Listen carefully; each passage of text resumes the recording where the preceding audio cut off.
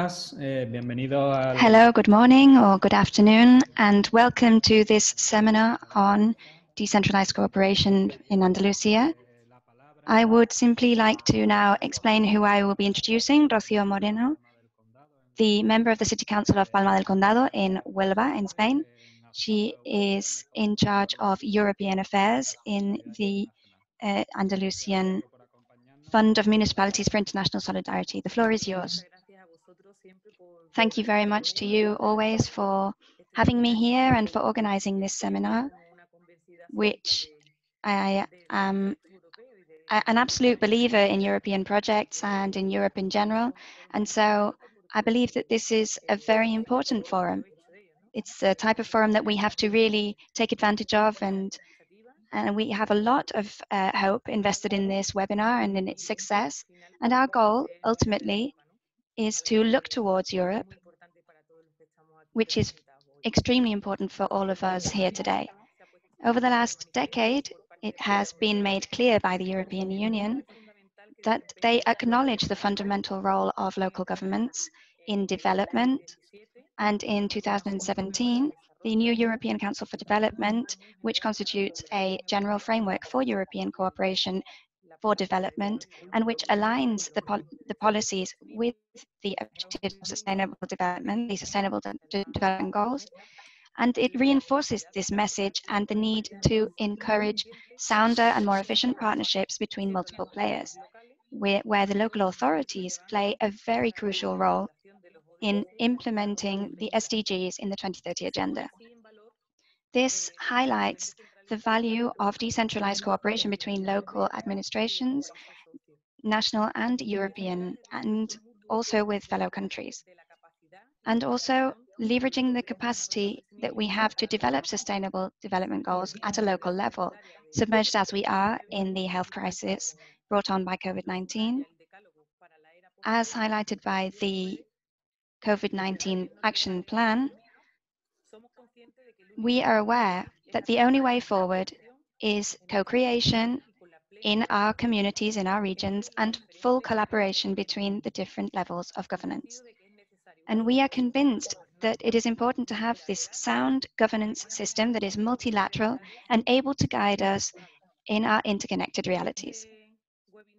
In this webinar today, we would like to emphasize the importance of being more interconnected, having better interconnected policies in this multi-annual financial framework, and providing the added value of the decentralized Andalusian activities. It is about understanding our common challenges and having meeting points in order to build a multiplayer tool that will help us in our collaborative efforts as we implement the 2030 Agenda. We must try to find agreements and consensus, strengthen our co-creation and lobbying and advocacy actions in Europe in line with the main global development agendas. And so in this framework, decentralized collaboration is crucial for Europe, for the European spirit, and it is a wealth, a richness that national, local, and regional governances, their universities, their social organizations, social economy, must all sit together and decide that solidarity and territories do not end where their territories end. They must understand that their commitment and their engagement towards fair and sustainable development is everybody's task. It is about making more for Europe and allowing Europe to help build a more sustainable and better world. Each of our cities and in each of our territories must contribute to this.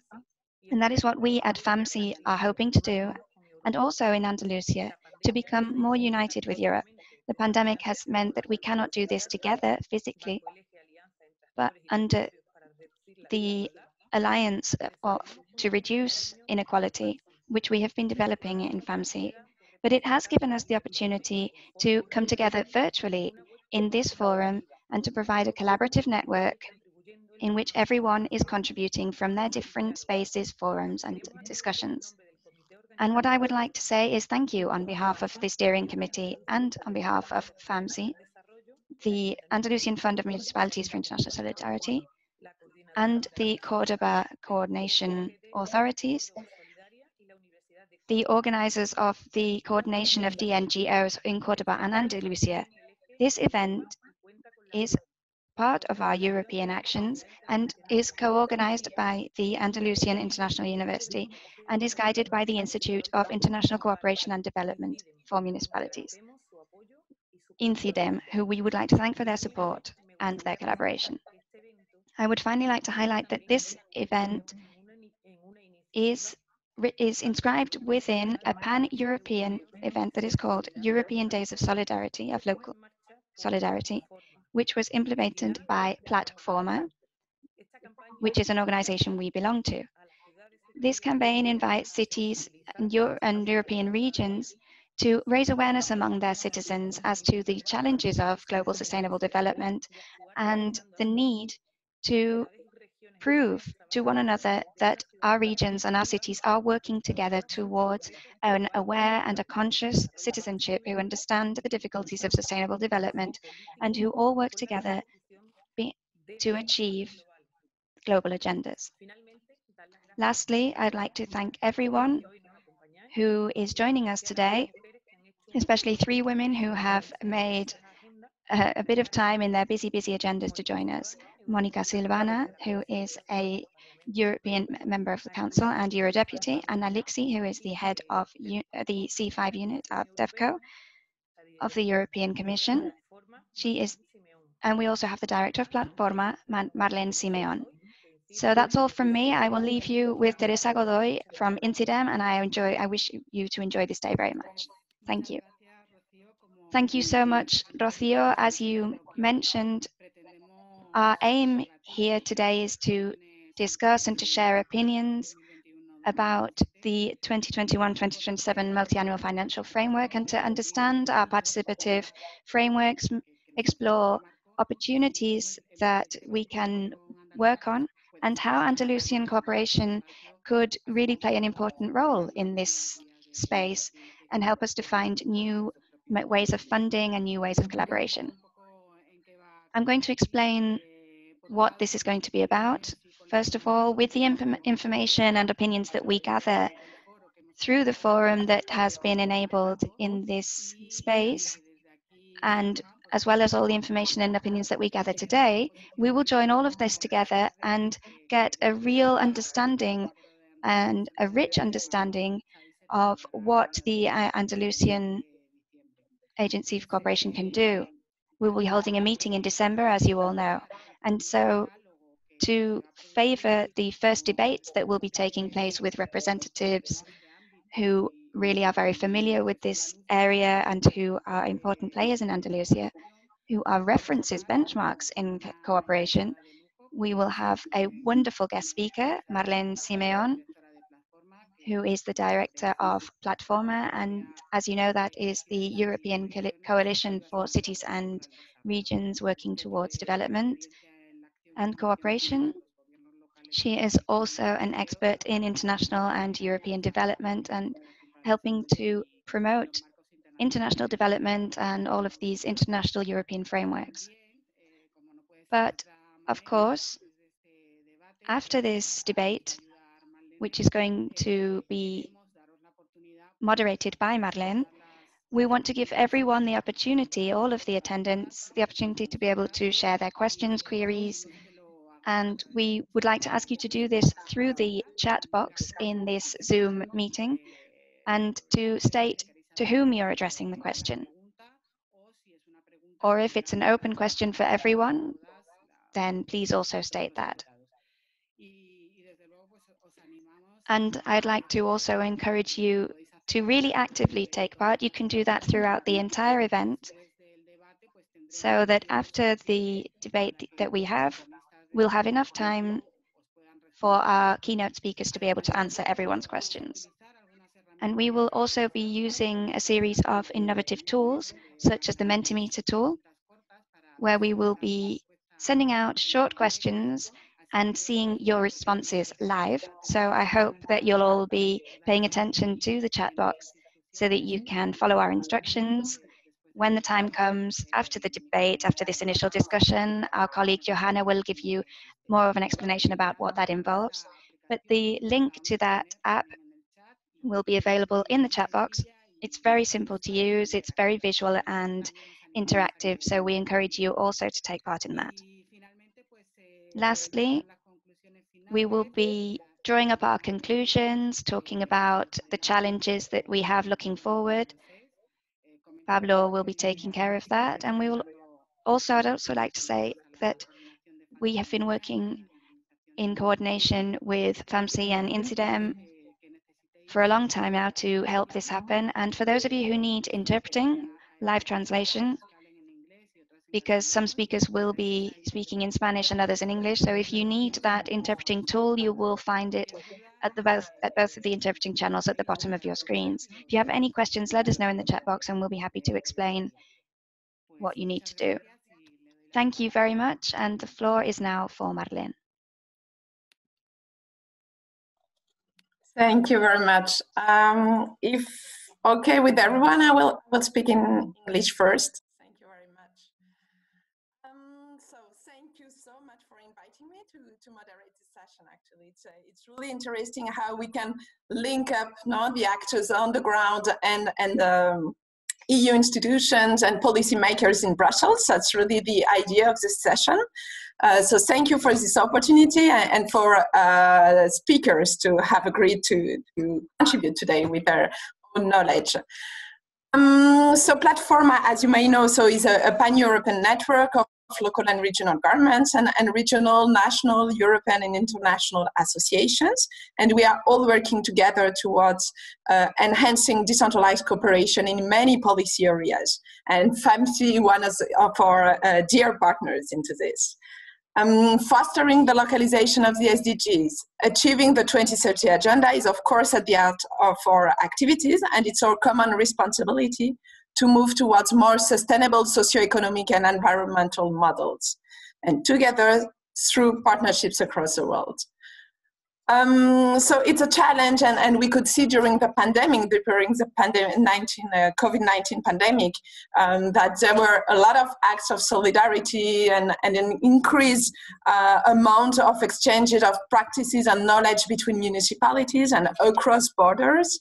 And we believe that decentralized cooperation is the key modality to achieve the 2030 agenda.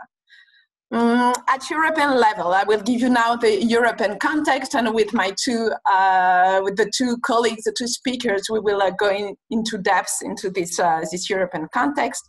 But to let you know that at European level, 2020 is a challenging year. A deal was found by the negotiators of the European Parliament and of the Presidency of the Council on the new budget for 2021-27. It was found 2 or 3 days ago, but between the Presidency and the European Parliament. But it means also that the rest of the member states have still to approve this deal. So it's not done yet, but it has raised the bar on climate, on biodiversity, and on gender mainstreaming. So let's see what's coming on. Part of it will be dedicated to the new instrument for the neighborhood, development and international cooperation instrument, so the NDK. And, but the negotiation on this particular external action instrument is not completely defined yet, finalized yet. So we are now in the final rounds of negotiations. And actually today, I think there is a trialogue between the different institutions of the EU to determine the final shape of this instrument. And it will include decentralized cooperation, of course. So we'll see what forms it will take. So I will be glad to hear from our speakers today. What are the main elements of this new budget? What are the priorities, the challenges addressed? And maybe, or if, or better said, how the COVID-19 crisis has challenged the EU approach. As you know, many topics are covered by the EU development policy that are close to the competencies of local and regional governments. We can mention climate change, and many mayors have already engaged into the Covenant of Mayors, the global one, or by continents. Gender equality, that's the art of many cooperation, local democracy as well. So we could name many more. So there is really a link between the EU and what we do on the ground.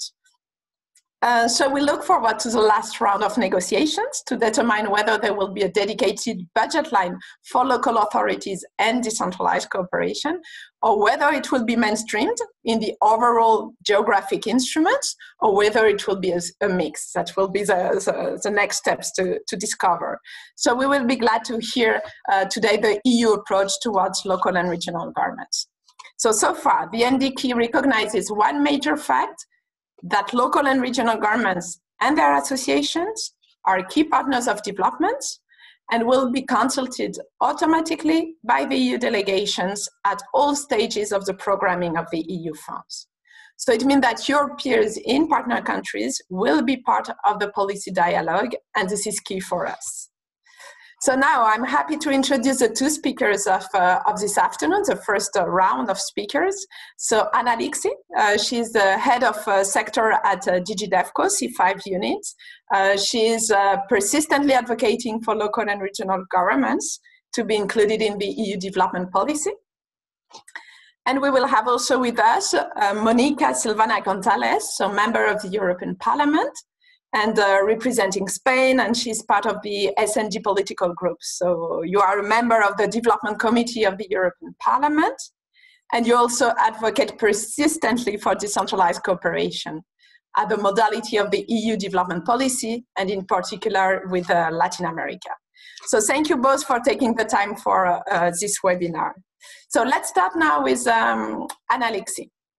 So can you please tell us more in few minutes, in 5 to 10 minutes, can you please tell us more on the general budget, MFF, Multiannual Financial Framework, for the next 7 years, and in particular for the external action?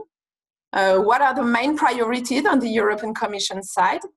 What is the general approach of the EU towards local and regional governments and their representative associations?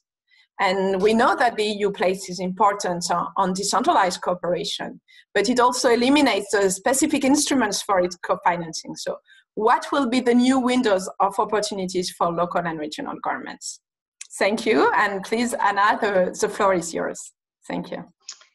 Thank you very much. Thank you very much, Marlène. Before, let me thank FAMC en el Fondo Solidario. No, primero hablaré en español, luego yo paso al inglés porque voy a contestar a las preguntas de Marlène en inglés porque trabajando. I will first be speaking in Spanish because I just wanted to be able to say thank you to everyone in Spanish, and I will then go on to speak in English, but I wanted to say thank you so much for letting me take part in this debate.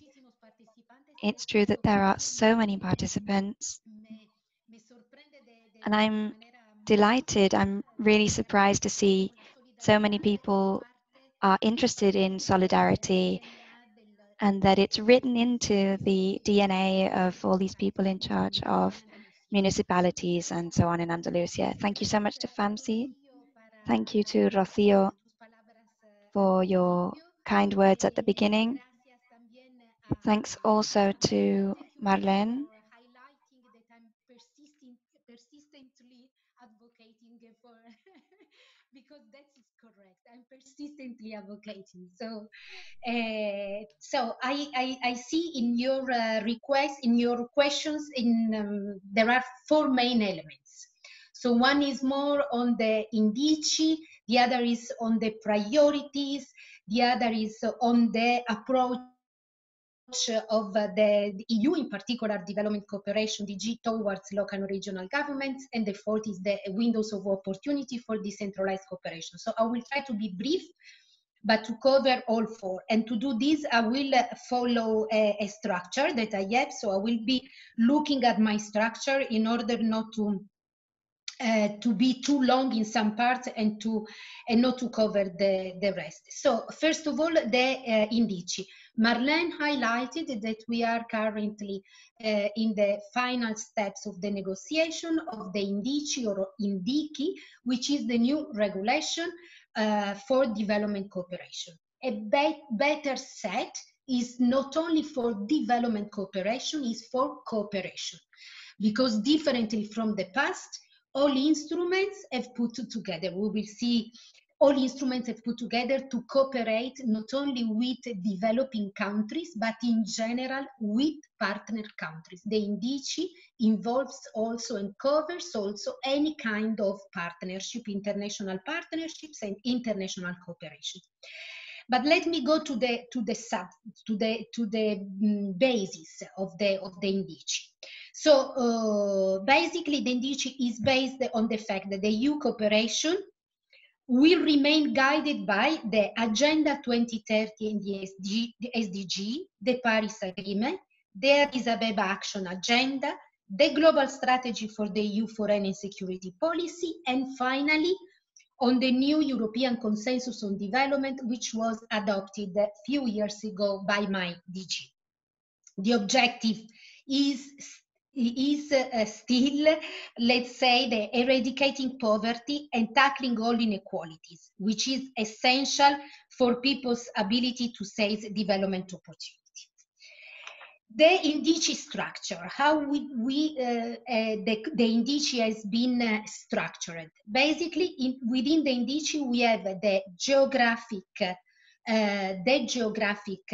budget lines, which cover the neighborhood countries, meaning both the countries of the Balkans and the Mediterranean Africa, that today are covered by other instruments, by the ENI instrument, the ex-ENPI, the European Neighborhood Policy Instrument. The Sub-Saharan Africa, which is currently covered, we know, by another kind of system and tool and budget line. No, it's not a budget line because it is outside the budget of the Commission, which is the European Development Fund, which covers the cooperation with the countries from Africa, Caribbean, and Pacific. But now, in the new indice, it will be integrated in the budget. The budget line for Asia and Pacific, and the American and Caribbean. Then we have the thematic, and in the thematic there are different kinds of tools recognized, which is one on the human rights and democracy, which is today existing as EADHR, and a budget line for the CSO, a budget line for peace, stability, and conflict prevention, and a budget line for global challenges. And finally, there is the rapid response, which would cover the crisis response in the conflict prevention, the resilience and linking humanitarian and development actions, and the foreign policy needs and priorities. Let me focus on the first two, the geographic and the thematic. Well, the local and regional governments, and this brings me to the third question also, that Marlène requested. The local and regional governments are covered both in the geographic and in the thematic.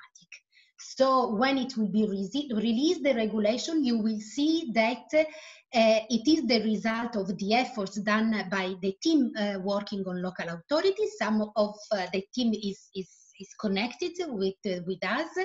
Astu is a colleague who is connected with us, and she with me, we were the two really, as Marlène said before about the advocating, we were really integrating the recognition of the role of the local and regional governments, paying attention basically to the fact that this recognition was integrated in both, in the geographic and in the thematic.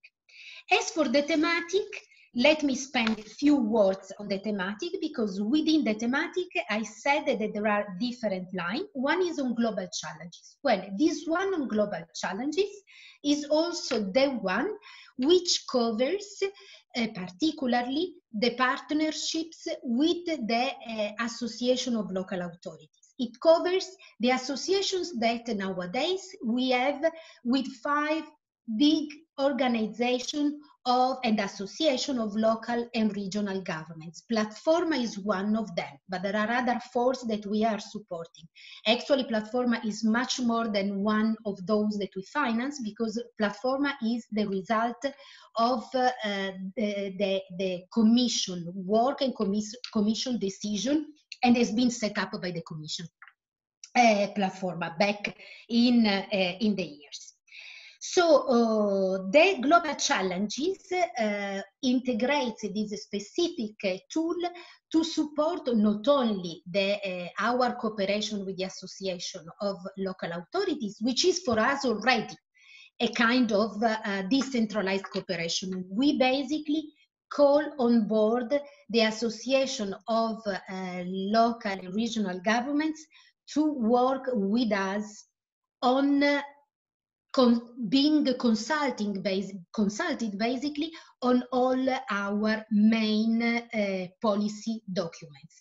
We have a constant relations with these associations of local authorities, these 5 signatories of the Framework Partnership Agreements. So already with these global challenges, integrating the thematic challenge, we are recognizing, and not only recognizing, but supporting the decentralized cooperation in terms of policy making, more than at the level of implementation. But we will see also the other part.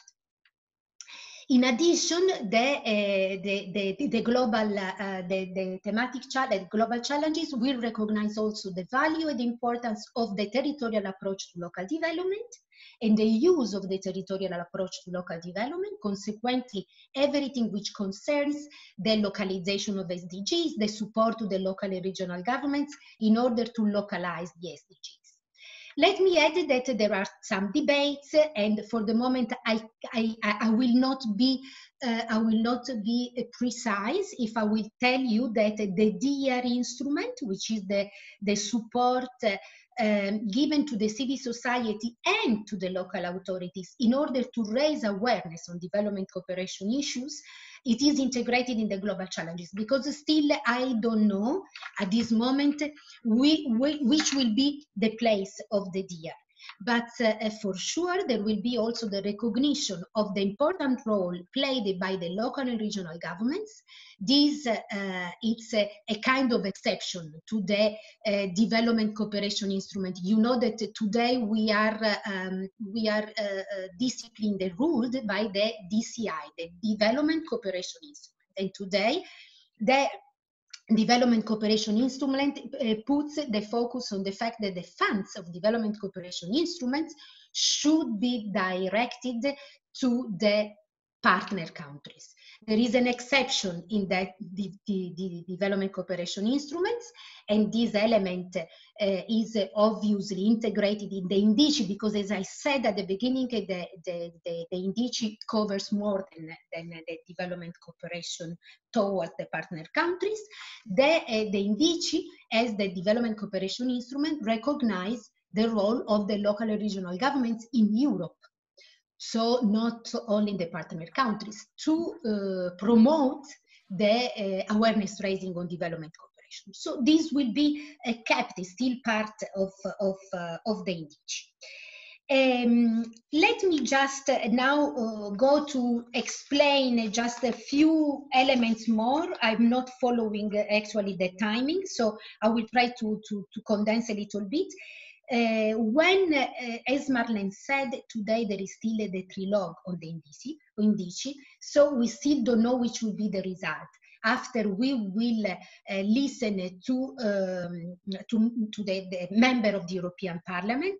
The European Parliament in the trilogue proposes a different approach with respect to the Commission. So we still do not know the result. But for the moment, what the Commission has proposed, as I said, in the geographic and in the thematic, the global challenges, did not propose a specific budget line, as we have until now, on local authorities. Why? Because the decision has been to change the approach and to opt for the approach which is called geographization, meaning that all the support to the local authorities and the regional governments, the support to their empowerment in partner countries, the support to the reform of public administration and the reform of the state, through the decentralization processes, for example, all these programs will be geographized, as actually it was also in the past, because also in the past with the previous regulation, the DCI, We had the thematic and we had the geographic, and also the geographic bilateral programs of different partner country development programs integrated the support to the local and regional governments, to the decentralization, to the local and regional government empowerment. So the proposal of the Indici goes a little bit one step further, because it keeps the importance of the local and regional governments and the support to be given to the local and regional governments in partner countries within the geographic, but proposes also the geographization of the, at least of part of the funds, because we have seen that in the global challenges, some funds are kept for the local and regional governments, but foresee a geographization of good part of the funds of the previous budget line for local authorities. What does it imply this? And what does it mean? This means integration of the programs to support the local and regional governments within the bilateral program of the different countries and within the regional program. I move to the third. I saw Marlène. Yes, I move to the other two questions. Otherwise, I will be too long. I just allow me to say that the Geopolitical Commission, which is the new commission of the President van der Leyen, has identified 5 main priority areas, which are valid for the internal policies and for the external policies and for the work on international partnership. I just list the sustainable growth. So the 5 main priority areas are the Green Deals and whatever concerns biodiversity, green and smart city, sustainable energy, circular economy, water and oceans, and adaptation and mitigation measures, obviously actions in general on climate change.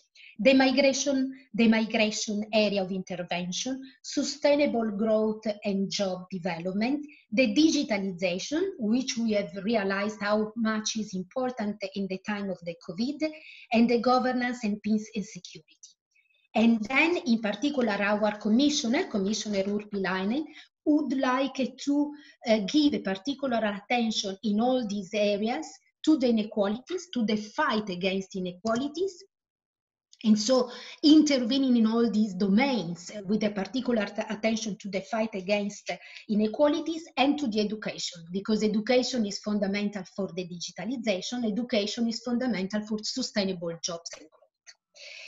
Let me move to the last 2 points. One is on the general approach of the Commission towards local and regional governments. I basically said it. It was before framed in a specific budget line. It is now framed in the geographic as it was in the past and in the global challenges with the little details that I shared with you. And you will see when it will be released that we have tried to integrate the role played by the local and regional governments in partner countries at any level and for all the different priorities that the Commission today is calling us in the services in DEVCO to work on. Last point is the decentralized cooperation.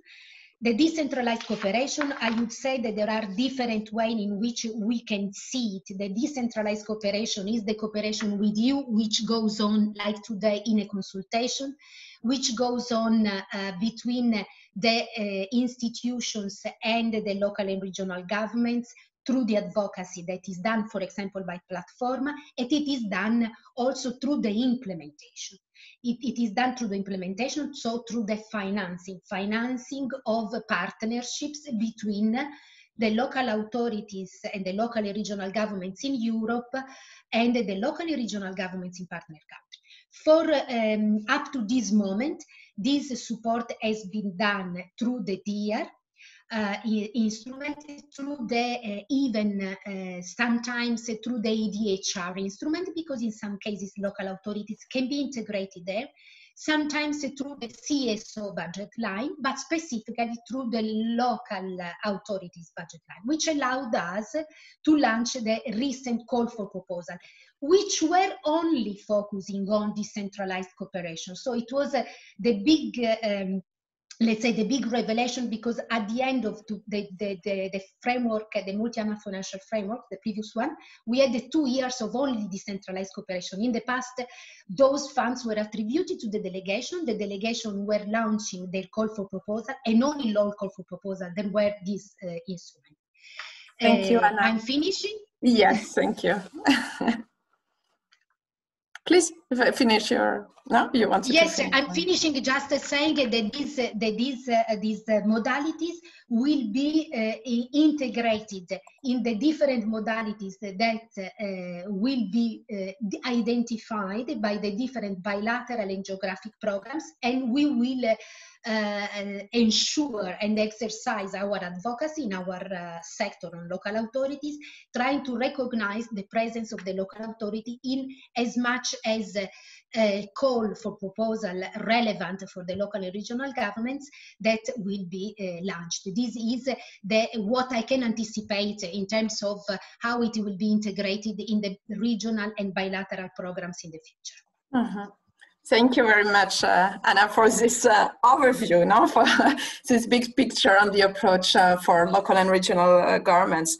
So we can see that it will be different, a different approach that, and for us as PLATFORMA and with partners like FAMC, we really intend to understand how and to make sure that the geographic programs will be in reality accessible to local and regional governments. Because until now, the bilateral programs are negotiated between the European Commission and between partner countries at national level. So it's how to make sure that decentralization, decentralized cooperation, local governments are also a priority in those geographic programs. The other thing that we need to ensure is the harmonization of approach, that it should not be based on like, I know someone in an EU delegation, so I can discuss with them and maybe have a program for my cooperation. No, it has to be systematized and harmonized in the approach also across all the countries. And yeah, so we are also now in the phase where we are also explaining to EU delegation on how they should work with local and regional governments and representative associations. So it's an interesting phase, and where also Andalusian cooperation actors have a role to play there also in this approach. So now I'm moving to the second speaker, so Mrs. Monica Silvana Gonzalez. I would like to ask you to tell us more about what are the key priorities for you and for the European Parliament in particular. Maybe what's the role of decentralized cooperation in the EU international partnerships policy to address the main challenges of our times? And I saw that in the chat, the health aspects were also mentioned. So do you consider the implementation also of multi-stakeholder territorial alliances useful for the implementation of the 2030 agenda? Please, the floor is yours for 5 or a little bit more minutes. Thank you very much. Thank you, Marlène. Good morning. It's a pleasure for me participating in this event. Thank you, Marlène, for your persist advocating in this. And is possible continue on in Spain? I prefer speaking Spain. Okay. Sí, mejor, ¿no? Creo. En español para saludar y agradecer a todo. I'm going to speak in Spanish now, just to say thank you to everyone from FAMC to PLATFORMA, because I've been working on this for quite some time, although I've only been working in the European Union for 1 year, but of course I have more experience previously working in Alcalá in Spain, and I have cooperation written in my DNA, and also I acknowledge the importance of giving it more resources. Thank you to Emilio Rabasco, Rocío Moreno, and Teresa Godoy, with whom we have the pleasure of sharing this event today. And of course, thank you to Anna Lixi. I have not had the pleasure of meeting her in person, but I followed her work here in the European institutions.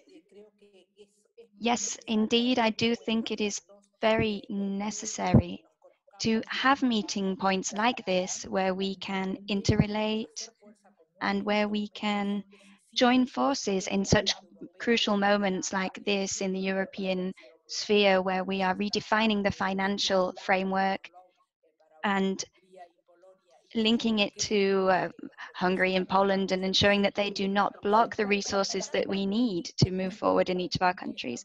And also because we are currently trialoguing the new cooperation instrument, the NIDICI. So yes, this meeting is really very important in order to defend the interests of Andalusian cooperation and the rest of authorities to take part, because we know that these regional authorities are playing a greater and greater role in handling the pandemic, the health crisis, and in acknowledging that when difficult times come, as in the case of Spain with all the cutbacks in cooperation in previous governments, it was decentralized cooperation that kept up the level of cooperation with our neighboring countries, our partner countries, and especially between Spain and Latin America, which is often so difficult. It's very hard to defend having financial allocations to keep cooperating with Latin America, because most of these countries are considered medium income countries, but the level of inequality there is absolutely enormous, as you know. And I specifically am here to share my ideas with you, to learn from you, of course, because you are each experts in your field.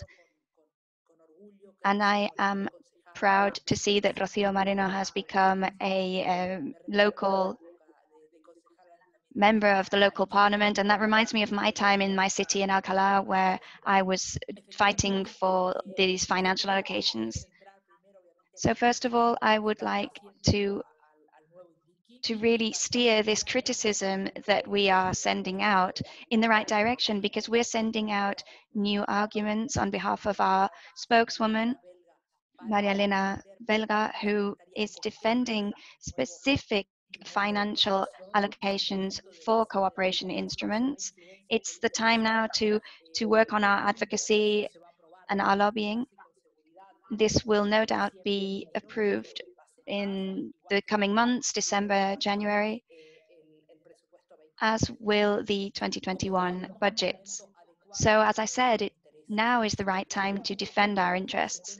I'm very concerned that there isn't a specific budget item like the one that we are trying to find for other initiatives at the local level, which is the impact of climate change in developing countries.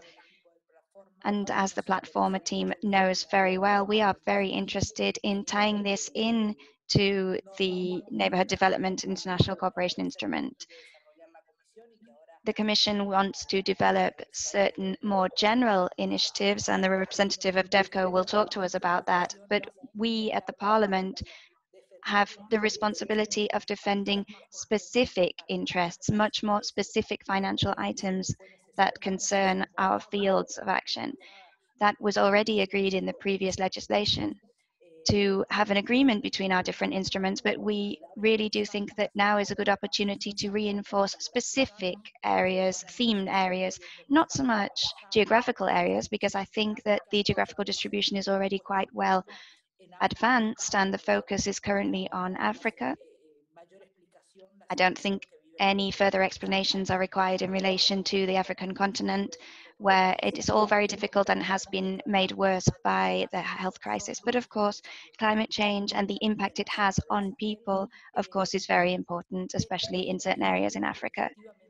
And so we think that it really is crucial to reinforce some of these themes, some of these topics, and that's where I think we have more room for improvement.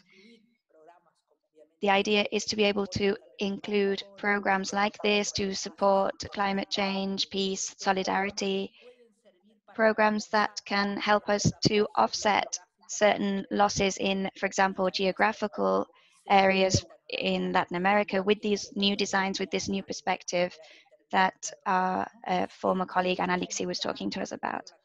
I do think it's fundamental to defend cooperation with Latin America and to focus on a decentralized form of cooperation, because for me, if the things stay as they are, that's the only way that those countries are going to be able to move forward, because bilateral cooperation with the European Union would suffer severely in financial setbacks because they depend strongly on COVID, on sectors that COVID has affected very severely, such as tourism. Of course, I'm sure that the European Commission should be reinforcing local governments and their capabilities more strongly, and I think that decentralized cooperation is important to meet the 2030 agenda. However, I think that the European response to the health crisis under the strategy of Feel Europe has not really taken into account these local regional actors and how much they can contribute. That's why the Commission should really think more about that in the coming stages of application of the strategy, about how we can bring in local authorities and tie them into this new project that has been presented. My proposal is to coordinate efforts between the European Commission and local authorities and local governance systems in partner countries with European delegations, as I was saying. The support that is to be given by the European Union should have an approach based on local needs and should ensure a process for coordination and for multi-level collaboration between member states, of course, including national and regional governments. So I think that there is a niche for opportunity. Teresa Godoy had already mentioned this concept of niches for opportunity and decentralized cooperation right now in the situation that we're experiencing with the NIDICI. And I think that this now is opening up new opportunities. We know that European resources will be allocated significantly to climate change. And so we from the Development Commission are working hard towards this new report on initiatives of cooperation, debate, and we focus our efforts on continuing to promote all of the Warsaw agreements and everything that was presented there. Okay. And what we want is for the European Parliament to have a clear position if we are to protect people from climate change. And to do that, we have to reach out to local authorities. We also want the legal instruments that exist to become more flexible so that climate really becomes one of the priority measures for protecting people. And the third objective is purely financial. There has to be a budget item specifically for this purpose. This is more and more difficult, I think, but if we apply it to these specific theme blocks, we have the chance to improve the proposals from the European Commission in these trialogues that are taking place at the moment. I'd also like to just quickly mention something else, and I will sum up with that because I'm much more interested in listening to you. Talking about the negotiation of this multi-annual financial framework, we managed to increase funds by many million euros, and so we have been able to really improve, although our impression in June was very bad in this respect. Having improved our budget by 1 billion is quite significant, and by 500 million for humanitarian aid. So I think that one way or another we have managed to improve our outlook that we had in June, but I think we still need to be working on the Green Deal, and in order to develop that European Green Deal, we need local governments. We are going to carry on lobbying, we're going to carry on raising our voices wherever we can, and together between us with regional authorities and regional actors, I think we really will be able to make ourselves heard so that negotiators and decision makers know that there cannot be cooperation without local players. So thank you very, very much to everyone. I am here for any questions.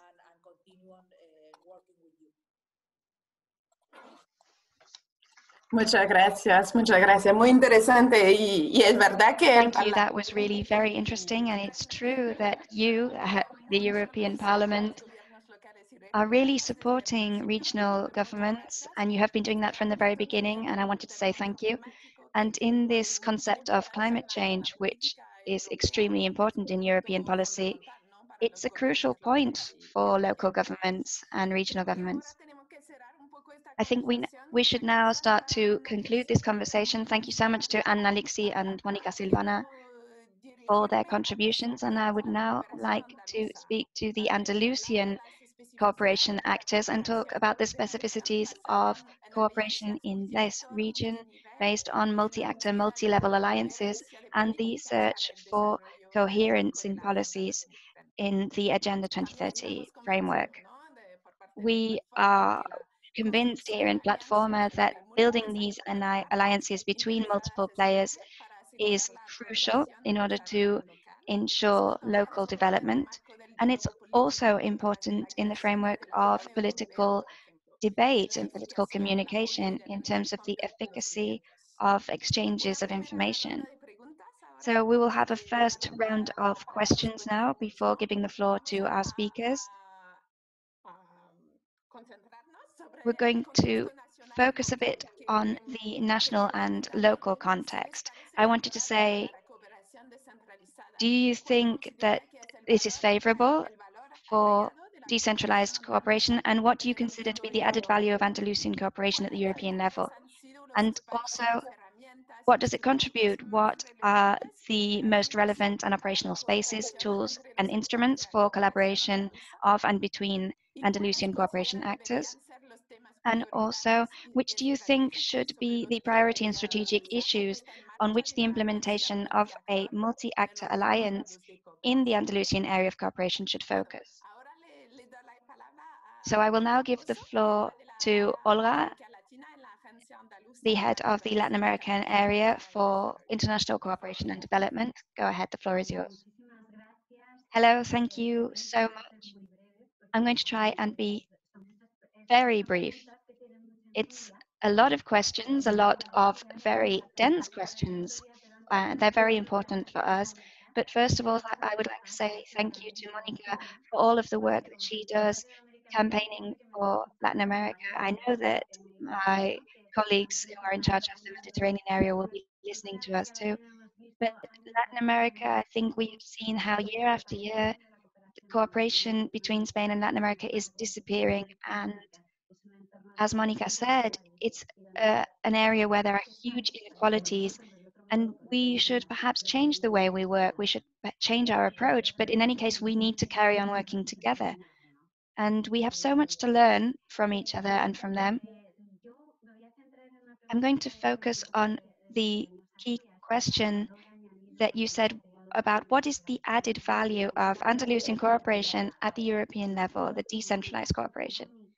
We, as a regional agency within the structure that Spain has, where decentralization is a bit of an issue, and in Europe they don't often understand, they don't fully grasp the structural arrangement of Spain and how we, as a regional agency in a regional government of the Spanish state, have the added value of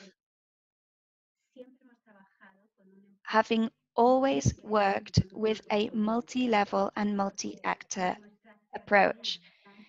Because being so close to local organizations and to universities and to local organizations is one of our added values. It's being here near to them and talking to them, working with them with an outward approach. So that position of proximity helps us to build multi-actor and multiplayer alliances more easily.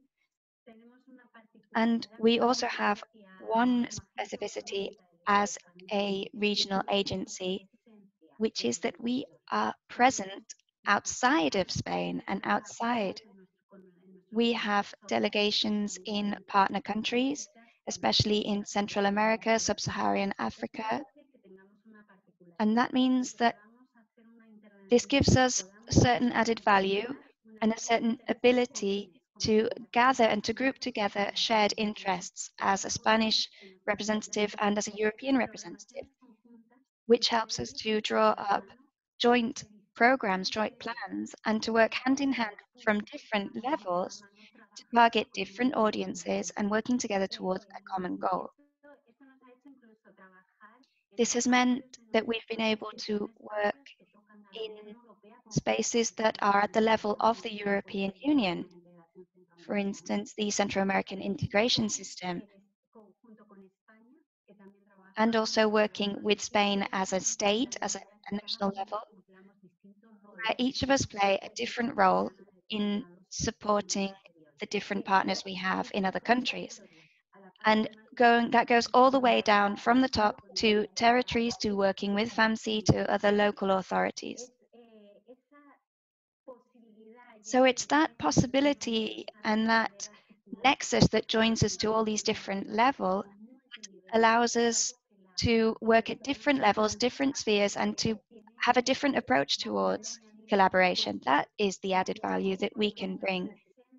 Because, as I said, of our presence both at a regional level and externally in different countries.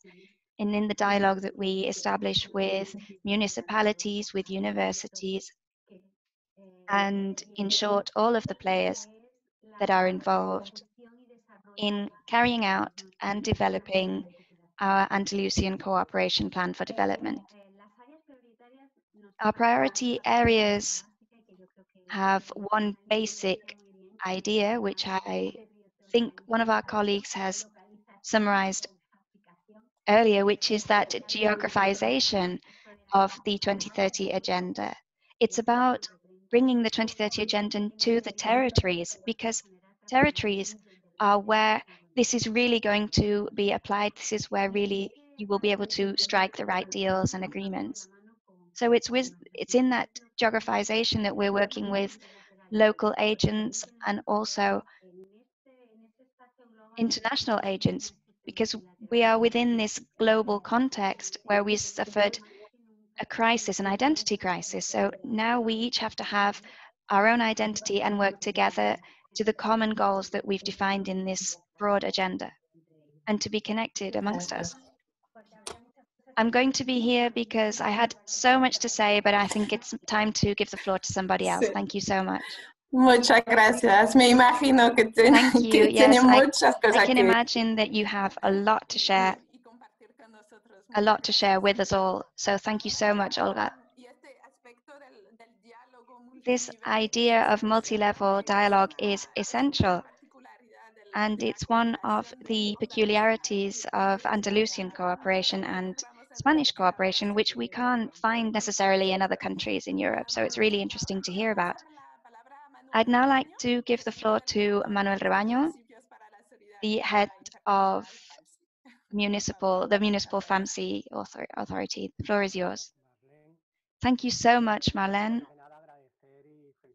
First of all, I'd like to say thank you and congratulations to the organizers, to Monica and Olga, to Lixi. They've all shared a lot of very interesting ideas that's going to help us carry on working forward in this future that is going to be somewhat uncertain, no doubt.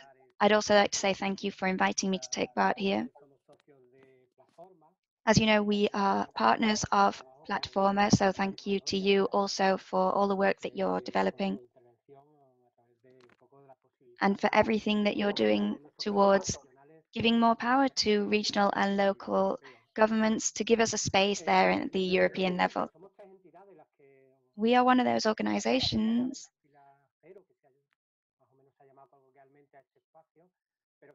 who have been invited to take part, but there could be so many more here in Andalusia, because fortunately in Andalusia, this is a region where we have a lot of people who are very keen to take action, such as the universities, where they have very important development departments, cooperation departments.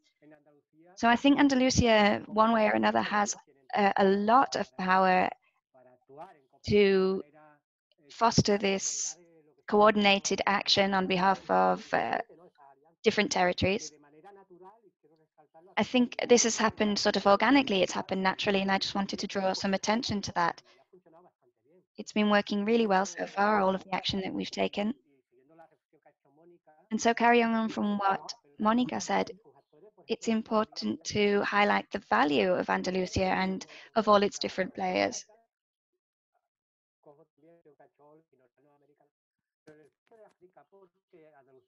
including the work that has been done in Africa, because we have a link to the African continent, unlike many other regions, perhaps because of geographical proximity or because of an understanding of our mutual challenges and problems. So I think Andalusia has a point of view from which it can really help to tackle the issues in Africa. We have been in operation for over 40 years, working with municipalities, and when difficult times have come along, or when financial support has come along, we, local authorities, local organizations, have managed to carry on through thick and thin. We've managed to pursue collaboration and public policies. So I think it's very important to highlight this perseverance of Andalusian players over so many years, and having people working all across the region together, working jointly, making agreements to drive cooperation, not only here but around the world. We have managed to launch a very innovative action, which we have called cross-sector action, bringing in ideas that are not purely linked to cooperation, to territorial development. I'm talking about urban planning, agriculture, territorial development, companies, the business fabric in our region. So we've had contributions of know-how to our local governments from all kinds of different spheres, which I think, because of the quality we've achieved, should be an example for the Sustainable Development Goals as well. Because Andalusia has, with its local governments, a lot to say and a lot to contribute. I'd also like to say that ours is not a one-off experience. In Spain, there are 9 cooperation development funds in 9 different territories that are part of the state initiative, where there is a lot of work being done at a national and regional level, and I would encourage Monica to really become more familiar with that and to consider the options, the opportunities that it brings for people to be able to work on an equal basis with the government, with the national government, whether it's the different regions in Andalusia or elsewhere in Spain, all working together and helping to share their voice at a global level. I really think that this is a very interesting element. It's an interesting organization. FAMSI is just one example. There's more. There's one in Italy, which I think is also proving to be extremely fruitful. So it's not just about territorial development. It's about driving policies, collaboration, having a technical understanding, and building a network of players to make this whole union more reliable. I think there are ideas that we can share, be it here now or be it elsewhere, so that other territories could follow our example. And I'd also like to add that I think we need to reinforce the importance of dialogue between the European Union and local governments and territories, as you have already rightly said. This whole framework that is being developed in Europe is important, but of course it's also equally important for them to understand what's being done regionally. Local governments have a lot to say and have a very important role to play, so it would be interesting to listen to what they have to say about climate change, about territorial development, and the knowledge that they can share with other allies in different countries. And I would even say that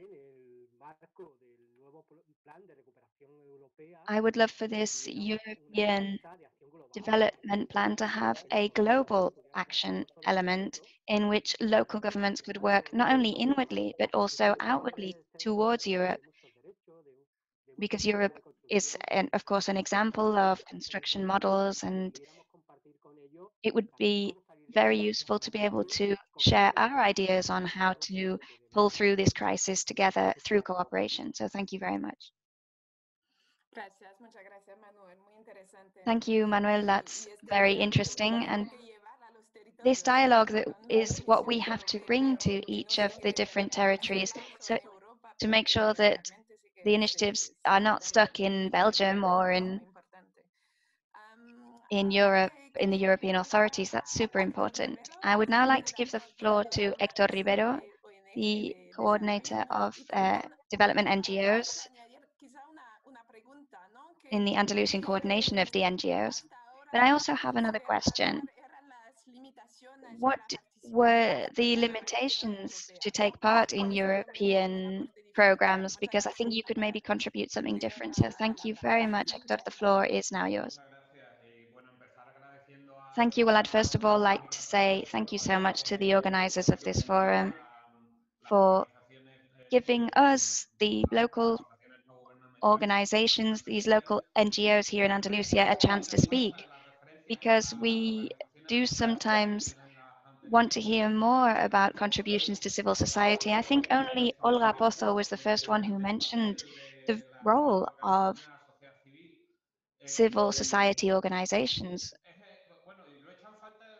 And I think more should be said about this, especially at a time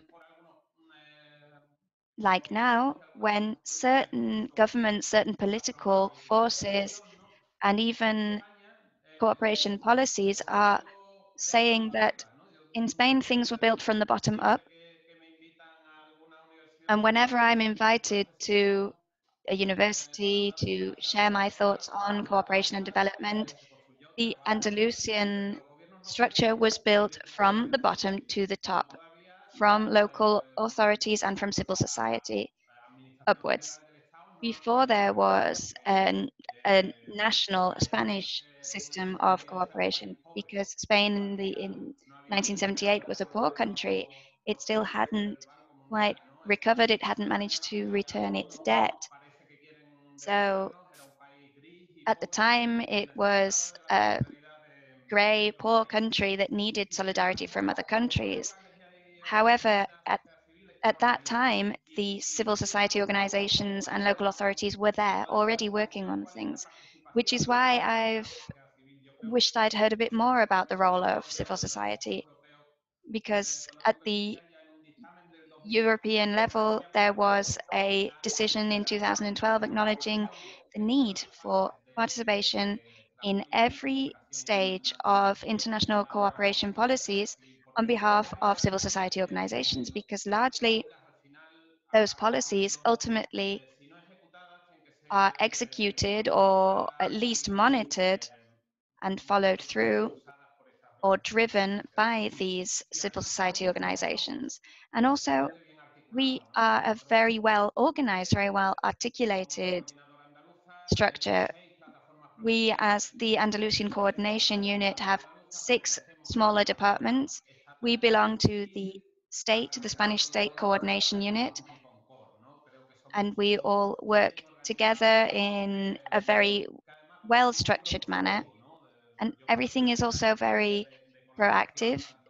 Our collaboration experience with local institutions and with the Andalusian Cooperation Agency has proven to be a sector that's always bringing up new proposals, that's always putting forward new ideas proactively. So I just wanted to really campaign a little bit for the importance of civil society organizations in cooperation policies at the European level.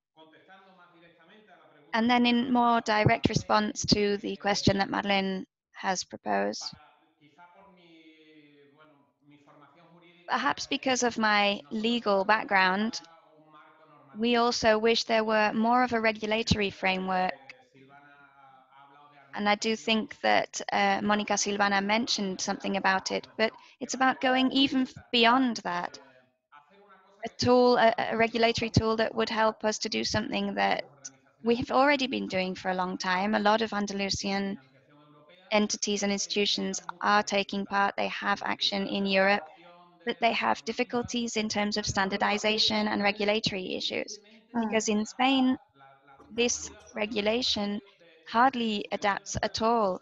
The subsidies that are being given are limited to regulating the specificities of the sector, but they struggle to bear in mind regulations in third-party countries which actually rule over our decisions, and they struggle to see the importance of standardization. It takes a lot of time to move things forward. It's difficult to work out the puzzle of financing that we have to work with. And decentralized cooperation in Andalusia also favors or should favor the involvement of Andalusian organizations that currently don't have the capacity, the ability to take part, but that would be able to contribute quite a lot if there were this more favorable regulatory framework. Gracias. And in this framework, unfortunately, as we have seen recently, there appears to be a lack of political ambition to defend cooperation policies. And so it seems that we're almost doomed to have to work at the European rather than the national level. I think that's really the way things should be progressing from now on. Developing a favorable framework that includes civil society, not just through specific projects being launched, but rather by fostering the atmosphere, the environment of participation to include civil society organizations in other spheres where we usually are not able to take part. Thank you, Héctor Rivero. Thank you so much for your perspective on civil society, because for us it's also very important. And it's true that at the European level, we also think it's very important to make that distinction between the roles that civil society plays and the role that local governments play, which are the ones that are elected and have more of a political responsibility. But we really do promote this collaboration at the European level. So I think that what you've just shared is very important. Thank you so much. We're running a little bit behind schedule. So I'm now going to leave you with Johanna Fernandez. Johanna, thank you so much, everyone. Thank you, Marlène. Hello to everyone. As Teresa was saying at the beginning of the session, we're now going to encourage everyone in the audience to take part interactively. So we want to invite you to answer the 2 short questions that we have launched on the link that we've just left you in the chat box now. It will take you no more than a minute. So in the meantime, I'm going to start sharing my screen so that we can see the results of this first question. And that will give you time to open up that link, read the questions, and send us your answers.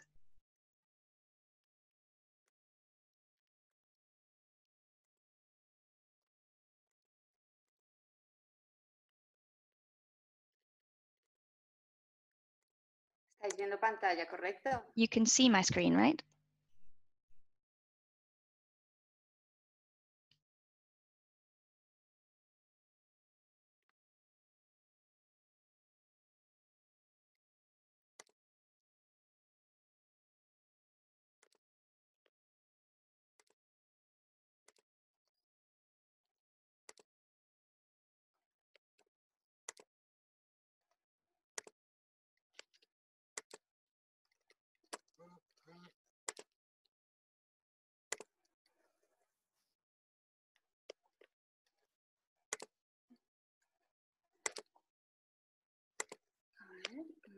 Un momento.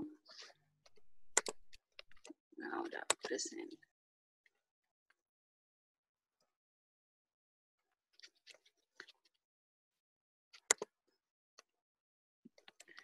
Johanna, si te parece, mientras la gente va contestando. If you don't mind, what we could do, Johanna, while people are answering the questions, we could start discussing some of the questions people have sent for our keynote speakers today. There is a very specific question, or two in fact, for Anna. On the one hand, Anna, you talked about the 5 priority lines that are established in this new framework, and the question is, where do we see the importance of health in those priority lines? And the second question, which I also want to say, is could you specify the role of European Union delegations in this new framework? Yes, thank you, Teresa. I saw those 2 questions. Of course, health is a priority topic, especially now since COVID, and no doubt it will continue to be. And I'm saying it's priority at the moment because as a result of this health crisis that began with COVID, the Commissioner instantly ordered that a organized communication be issued to structure how action should be taken in each country to address the COVID crisis. And it was decided that some of the funds that had not been allocated should be made available to this new health issue in order to draw up a new approach that is called the Team Europe Initiative. And Monica Silvana mentioned it earlier. So with this Team Europe Initiative, they have defined a system of collaboration between the European Commission and all of the member states in order to help partner countries to address the COVID crisis. That, of course, is currently underway. And in terms of looking ahead at the future, the fact that we haven't mentioned this health, it doesn't mean that it's not part of the priorities in different countries. Of course, some partner countries will have their own programs, and they will have already identified health as a key topic. Because we must remember that development cooperation is always rests upon the principle of ownership, the principle that we shouldn't have this top-down approach, but this bottom-up approach. So it's the partner countries who, according to their own regional development plans, should define their own priorities. Well, these delegations, in relation to your other question, have a very important role to play. Now that the programming guidelines have been defined, it is stated in those guidelines that consultation should be made with local authorities. It's important to communicate with local authorities. So then each delegation or each delegation head will have to decide how to structure this, how to actually carry it out. Because of course, we can't foresee consultation with absolutely all local authorities. That would be impossible.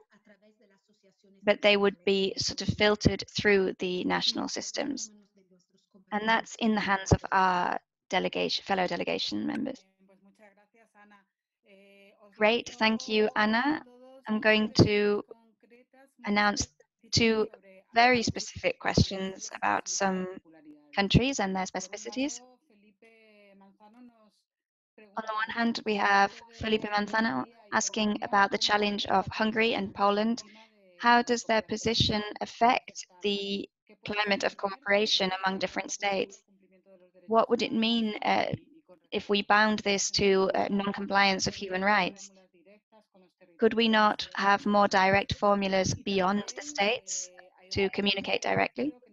And there's also a question from Placido, which says, how can we include Venezuela, a Caribbean country which has been considered to be going through a very complex health crisis? How could we include that country inside the 2021-2027 budgets from our fund, from our Andalusian fund? I think, Olga, that the second question is for you, and the first is for whoever would like to answer it. Mónica, Ana. Perhaps Monica or Anna? Si consideras alguna referencia por encima y ya Olga termina a nivel Yes, if you like, I could first of all just answer some of the European topics, or would you prefer it to be Anna? It's up to you.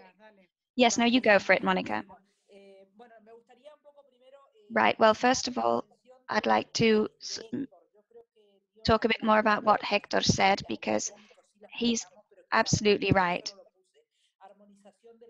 It's important to standardize these regulations. That's one of the things he said, and that's one of the next priorities I think I'm going to talk about in my office, because every time I come to one of these forums, somebody brings up this regulatory issue. And there was a more specific question about a claim. Why does the recovery plan not include an external point of view? Maybe Anna from DEVCO could explain this better, but the explanation that we are given, that we've been hearing over the past few months, is that there is a legal conflict. The recovery plan cannot have an outward working approach. It cannot be included, all of this external policy can't be included in the recovery plan. That's the explanation that we've been given by the European commissioners when we raised this issue of humanitarian aid. There was also another question that was mentioning the blockage on behalf of Poland and Hungary, and I believe, although probably my colleagues could answer this better, that blocking is against the funds of the recovery plan. So the multi-annual financial framework will, in theory, carry on as expected. So that blockage that they're carrying out is to try to hamper the recovery plan rather than the MFF, because the recovery plan funds don't, in theory, include items for collaboration, outward collaboration, external. So, but Anna can correct me if I'm wrong in saying that. And yes, I think that what we should be reinforcing is decentralized cooperation, and perhaps also by including formulas based on the South-South. Because what I appear to be seeing is that at a national level, they're not always transmitting the willingness to cooperate that we have at a European level. So that's something that has to be reinforced, this national cooperation. When we see that there are new programs that are really important for collaboration, the priorities of the partner country that we're working with are not always fully aligned with ours. So that's where I think decentralized cooperation can really play an important role, because this European national partnership can't always address all of the matters. I'd like to say congratulations, because I think there are 87 people connected, and that's a really good turnout for 2:30 in the afternoon on a Friday. Well, before we give the floor to Olga to answer our question, Anna, would you like to? Yes, there are two absolutely spot-on elements that Monica has mentioned. It's this external component of the recovery plan, Next Generation EU. It's something that I already mentioned earlier, this announcement that was made about the Team Europe initiative towards COVID for partner countries. So it's not strictly EU countries, but partner countries. That's the tool. Those are the actions that were launched in order to shape a recovery plan for non-EU countries. But I don't have anything else to add to what Monica said about the veto of Hungary and Poland, because absolutely, yes, the battle that they are fighting, or the difficulties that they are posing, are against this recovery plan, but we're not sure how this is going to pan out, and there's nothing really I can add because I don't have any further knowledge on the matter. Olga?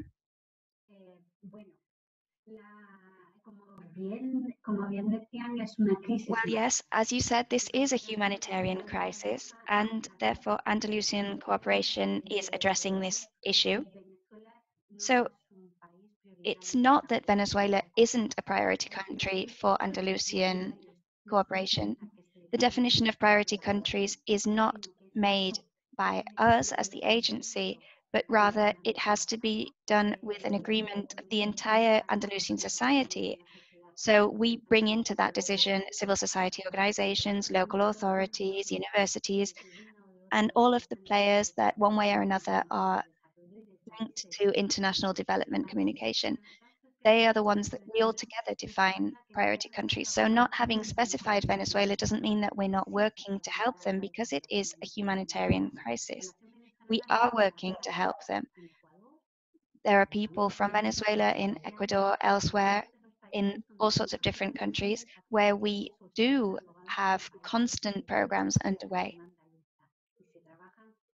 and where we foster these programs to help in humanitarian support and aid.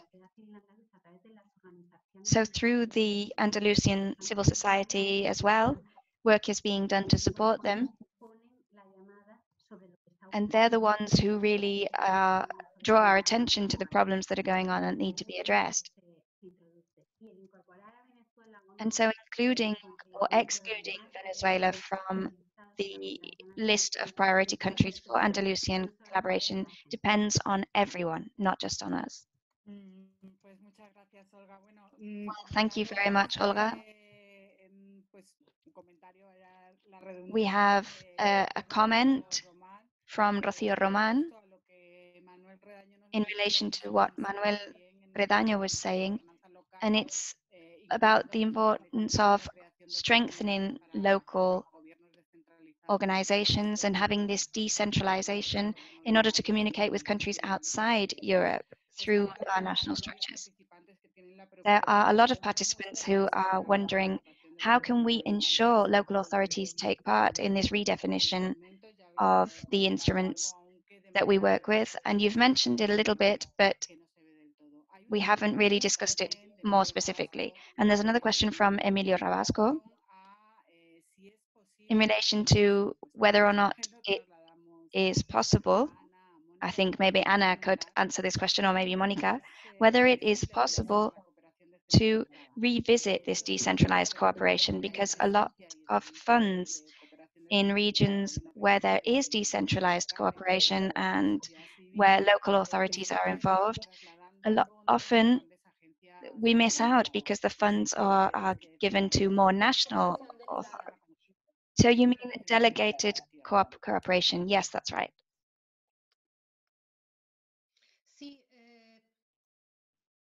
Sí, bueno, no puedo, Emilio, gracias por tu pregunta. Emilio, thank you for your question. At this time, I can't really add anything more than what I said earlier. Decentralized cooperation is acknowledged in the NIDICI. Mention is made to it in this instrument. As long as we understand decentralized collaboration to refer to collaboration with European funds in order to fund partnerships between local and regional governments in the European Union and in partner countries.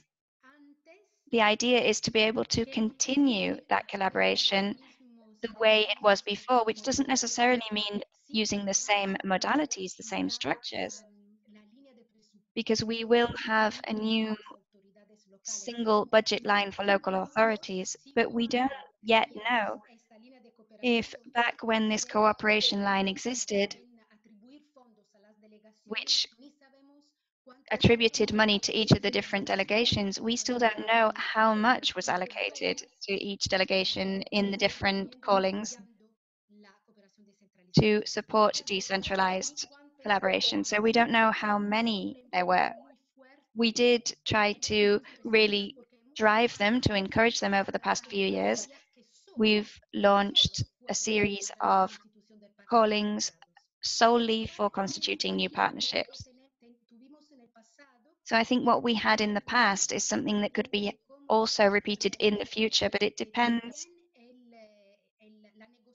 on how the negotiation takes place between local authorities and EU representatives in the different member states. So it's going to take a lot of engagement on behalf of national associations and local authorities in the various countries. I'm not sure if anyone else would like to talk about delegated collaboration. Emilio, perhaps you have something to add? I've done it through the chat box because there's not much time. Okay, well, we're going to launch just one last question because we're already running 3 minutes late. Before we give the floor to Pablo, just to conclude all of this session that we've been holding, and also announcing a few challenges for us to take home with us. So the last question refers to how is all of this going to affect asylum and refugee policies, and what role will local authorities play in this?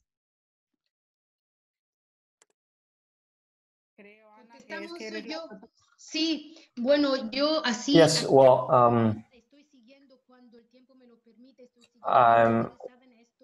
when the timing allows it,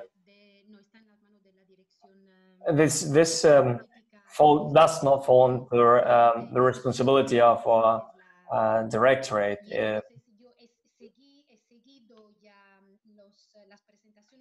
So yeah, well, I've been following the presentations that under the new Immigration Pact and the new pilots with different critiques. I listened to the explanations that the Commissar gave us regarding the policy that she presented. So I wouldn't dare to say anything that's not solely something that I can say from my role as a development actor. What I'm trying to do is try to connect with the directorate, which takes care of migration issues. That's not us, that's a different group of colleagues. So we can reinforce the role that the local authorities can play when it comes to these kind of issues. On the other hand, we're doing this not only with the team that takes care of migration issues inside of DEVCO, but also working together with DigiOM. That where we see that we can do something, taking into account that we lack any kind of leadership in migration issues, because that's something that belongs to a different department. So what we are trying to definitely is to reinforce, to create an alliance between us and the Committee of the Regions, and also the Internal Issues DG, which takes care of this phenomenon, and try to find out if, thanks to our cooperation, we can keep pushing and reinforcing the role that local and regional authorities play. This is a more precise thing that we are doing right now from our side. What Monica said before, what Monica Silvana said before was very interesting. I sent her a message because I would definitely like to see how we can determine not just a relationship with the colleagues who take care of migration issues and internal matters and the Committee of the Regions, which is what we are trying to do already. But go back to that, what she said, try to reinforce decentralized cooperation on one side, migration and climate change, so we can do something about them from our DG and take care of climate change. That would be a very interesting possibility. I will try to do what I can from the inside. Somebody said something, and I would like to answer to that. I do believe that the expectations, at least for us who are working from here, is developing this relation between issues, climate, cooperation, and development. I would also like to answer to the 5 pillars of the Migration Pact, which needs to make its way to the Parliament. From my political family, we definitely believe that that is the first step that we need to make to get to a migration policy which we all share, instead of leaving countries like, for example, Spain, who are taking care alone of this kind of problems. Yesterday took place a very high-level meeting in which a solid person of the Parliament, von der Leyen, to President of the Commission, participated, and the mayor of Lampedusa and Lesbos, they also participated there. I do think that it is very important to have this this link, this virtual link. From Europe, they are seeing that we are leaving our majors alone, who are actually taking care of this migration issues on their own. We're all shocked by all the pain and all the deaths that we see, but definitely somebody who sees that from a closer distance, it is definitely a higher shock. We're opening the debate on different issues so we can advance and move forward. Definitely we need a definition about what is a political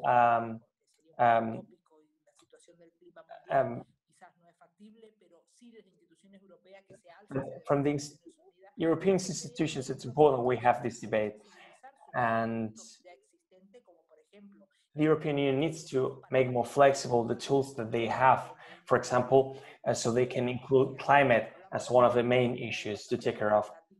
We also talked about the possibility of the humanitarian visa and climatic refugees. This is something that we voted in the parliament, but we lost this vote. That is the way that we want to go. We want to see how we can land this idea in Spain with this direct relation between climate, development, and migration. We are going to keep going in this direction. And we definitely looking forward to keep fighting for this cause together with you. Thank you for your time and your attention. It has been definitely a good experience being here, so we will keep deepening. Well, it has been definitely an enriching dialogue, and we would like to thank Anna, Olga, Marlène, Monica, and also Hector for the participation. Pablo Martinez is a political science teacher. And well, after all that we have listened to, I don't know if there is something that you would like to say about it, if you can sum up somehow. Well, thank you all. When Teresa and Jonah called me to participate, to close these sessions with some challenges, well, first of all, I told them that I don't have a deep knowledge about the multi-annual financial framework. I definitely did not expect to learn so much and be so interested in what has been said. I do believe that the debate is relevant and it comes at the right time, because the negotiations about the framework take place right now.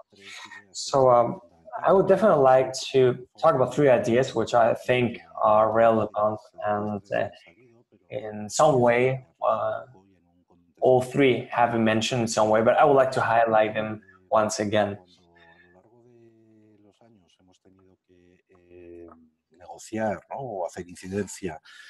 During negotiations the last years, when we have been trying to define financial tools, I always insisted that we find ourselves in a very important time, and definitely we should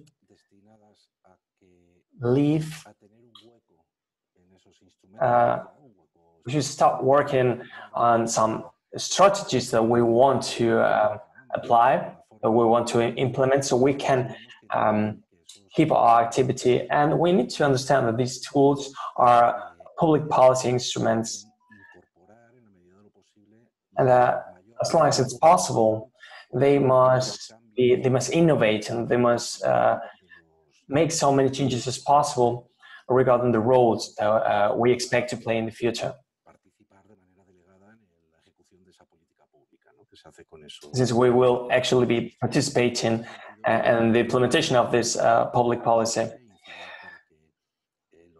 This way, we should do as much as we can, so this multi-annual financial framework can be adapted to these new tools. I think that's important right now. I don't want to talk in depth about it because all of you are specialists in this field, but you know that we have this challenge in the 2030 agenda. It's also recognized by the financial framework, but when it comes to the challenges, we need to take into account that after this framework is over, we will have 1 or 2 years to get to the end of the, to achieve our 2030 agenda, which means that somehow all the ambitious transformations that are included in this agenda should definitely at least go in the right way, in the right direction. With this in mind, I would also like to talk about the 3 challenges which I consider the most important at this time, at least from the field of decentralized cooperation. Que se caracteriza por tener un componente discursivo y declarativo más potente y más transformador. From my point of view, this is definitely a transforming potential. We have been very important actors when we started talking about decentralization, when no one talked about it. And well, this might have been understood from a technocratic point of view, but they have also been very important when talking about articulation spaces from different levels. That was something that was definitely needed in different spaces, and it has also played a role in the development of territorial and local approaches when it comes to development. It has also been a space from which we have talked with, we have spoken with much freedom. And it has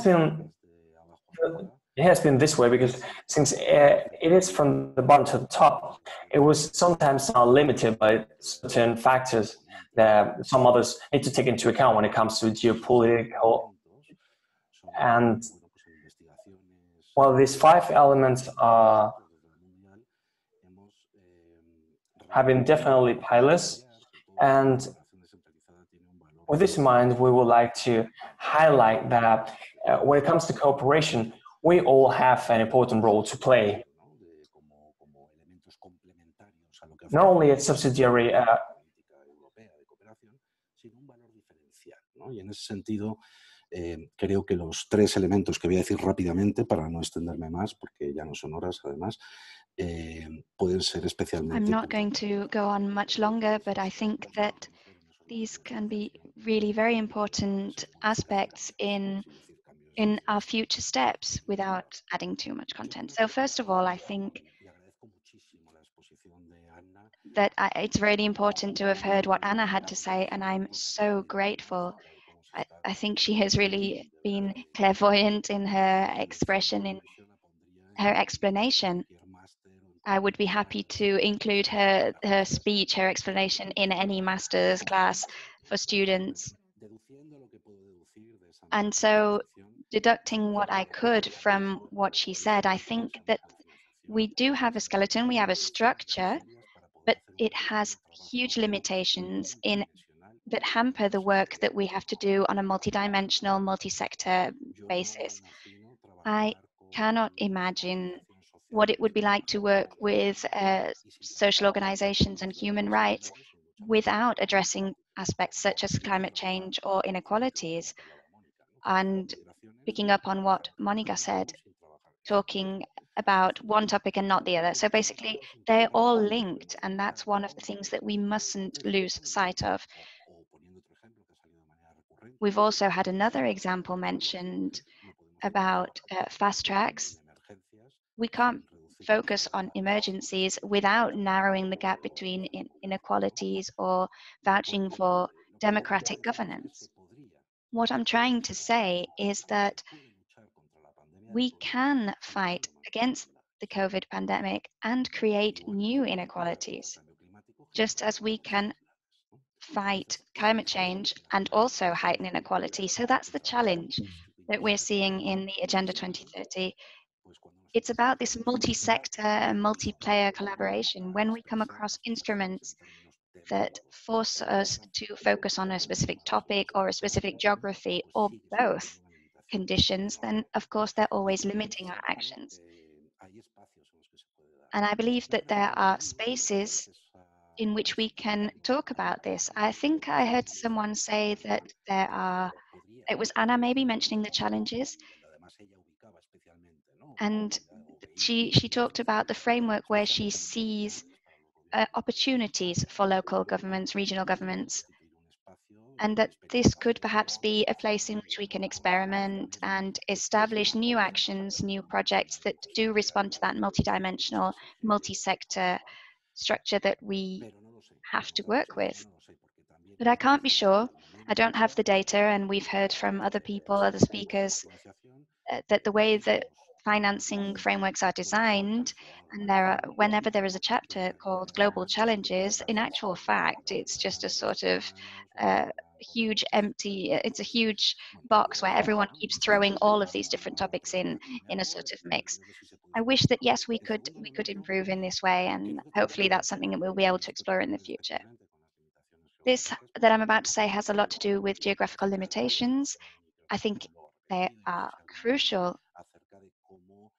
It's about how can we guarantee that with these new instruments, we are actually listening, we're actually hearing the voice of local governments, local authorities, because this geographical framework is going to be predominantly a space for bilateral communication and solely two-way communication and national state communication. So there's a challenge there.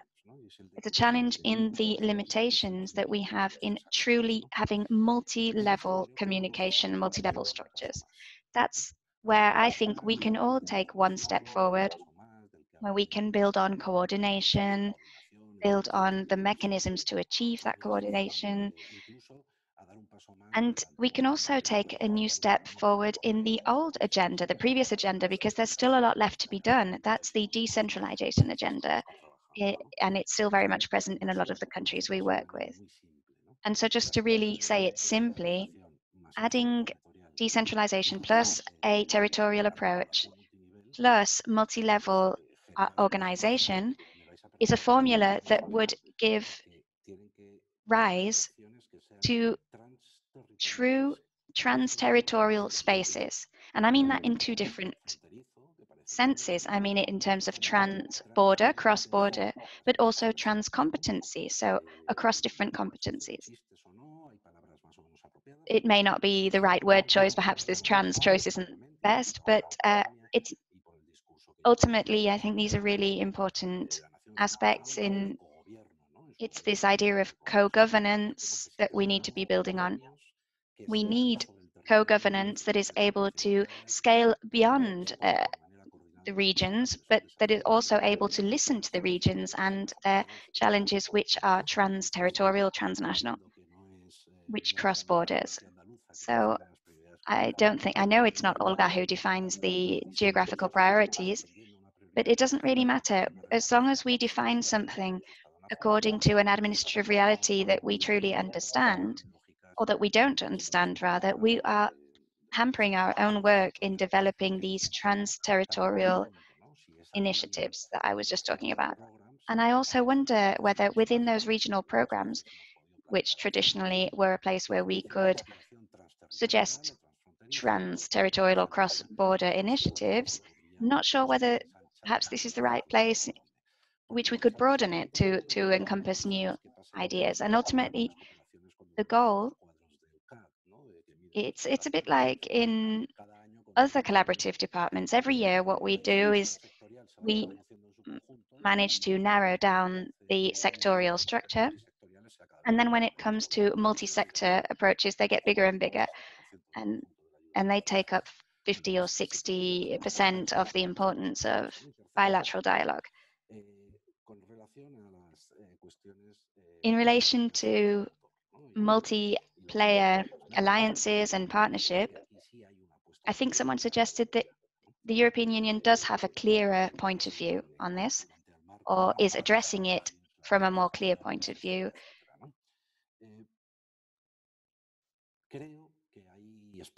I think that there are spaces, especially in Latin America, which is very important for Andalusian collaboration, that need to be explored, where we need to broaden them. And I think it was Olga, and perhaps Monica, who also mentioned this South-South collaboration. And I'm aware that there is an interest in doing so in the European Union.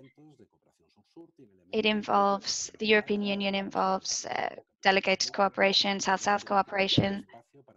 So in short, I think that that is a space where we can really bring to fruition all of these ideas of proximity, horizontal participation that we were mentioning earlier. And actually, I'm surprised that no one mentioned that specifically today, that local players and players in social organizations, and especially local social organizations, need to try and chip in to these spaces, to this recontextualization of collaboration.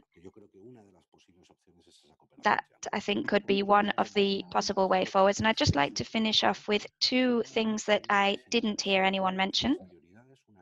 And that is the fact that among the priorities we have, people are not putting enough emphasis on generating knowledge. There may be two reasons for this. The 2030 agenda is full of very important, very urgent challenges, and perhaps that's because there is good and evil in the world, and that applies to all fields.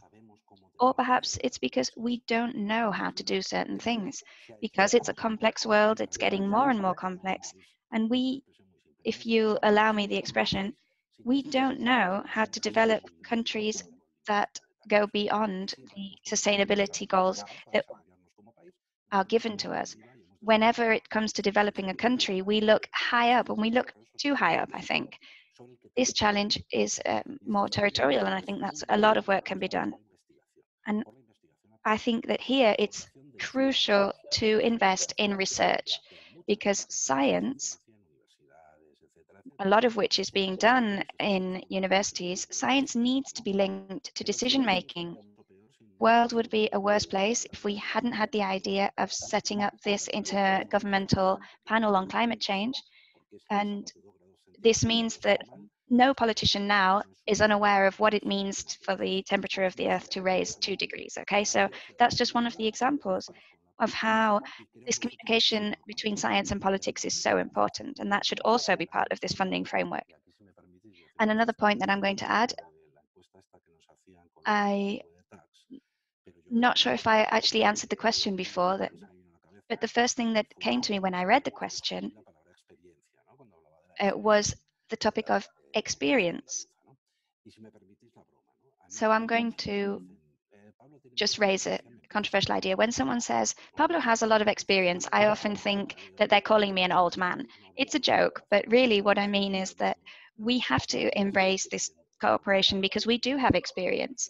Old or young, we have experience, whether it's up, down, or down, up. We have a generational issue. We have an issue because young people nowadays are really being really doing a lot towards gender issues and social awareness, but sometimes the issues that they focus on are not the most important or not the most pressing, let's say. And it would also be interesting to include in these priorities, these multi-stakeholder alliances, it would be important to include the younger generations, because they can help us to make changes that we are maybe struggling to work with. And I won't go on any longer. Thank you so much to everyone. I don't know if I've really helped round anything up, but hopefully shared a few interesting ideas.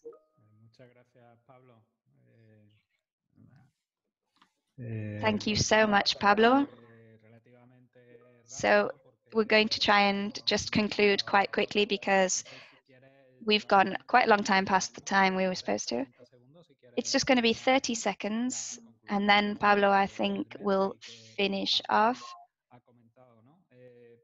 We have the Mentimeter tool that Pablo mentioned earlier, and so I want to say to Anna and everyone that although we haven't been able to include everyone who's spoken today, there have been people in charge of the Huelva delegations, Jaén, all of the various different areas and municipalities in Spain, also public companies that are very active in decentralized collaboration, municipal authorities, provincial authorities as well, working on wastewater, social services.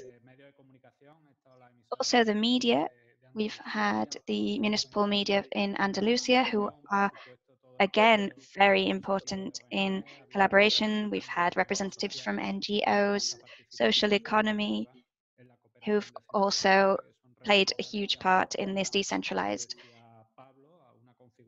governance. And they help us to define the topic from a much broader perspective and from a different perspective. There are also universities in Andalusia, many of which have been present. The International University of Andalusia has been present. They are a very important ally in Andalusia and an important ally for FAMSI. We've also had Arturo Chica with us, the Deputy Vice Chancellor of one of the universities. And he represents an authority who has done a lot to organize this.